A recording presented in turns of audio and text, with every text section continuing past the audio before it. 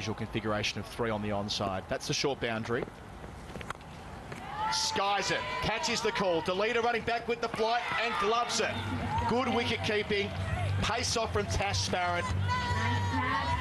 The acting captain loose is gone. She was the danger bat as well, Sunne Loose. She's been in the runs, in amongst the runs so far in this tournament. And this is the left arm, the scrambled ball. It's the surprise ball. There's no foot movement, doesn't get under it. It's a big slice. In the end, an easy catch there for the leader of the Netherlands. And another one bites the dust. They're 30 for 3 now, the Tornadoes, and falling fast out of this game. Well, Sunne, she's got to go for 13. The Tornadoes 30 for 3. Tries to. That's going nowhere.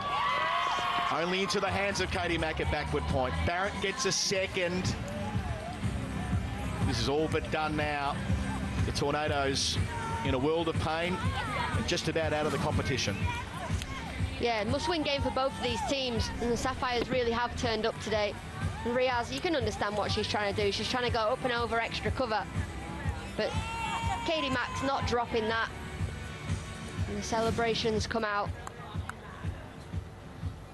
Aliyah Riaz, she's got to go for 10. And the Tornadoes, they're tumbling here. They're 52 for 4. Janita Siddharung in at 6 and won't clear cover. Tash Farrant's on a hat-trick. Straight to the captain, Sana Mir.